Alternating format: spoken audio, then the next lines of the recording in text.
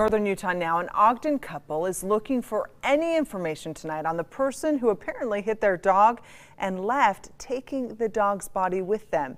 Bailey Gucher and AJ Turner were told by their neighbors that their dog Driggs was hit by a car on 26th Street between Fowler Avenue and Jackson Avenue between 9 and 11 this morning.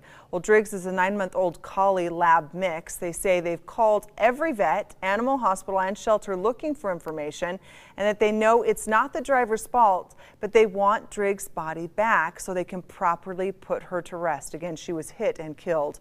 For more details, visit our website, abc4.com.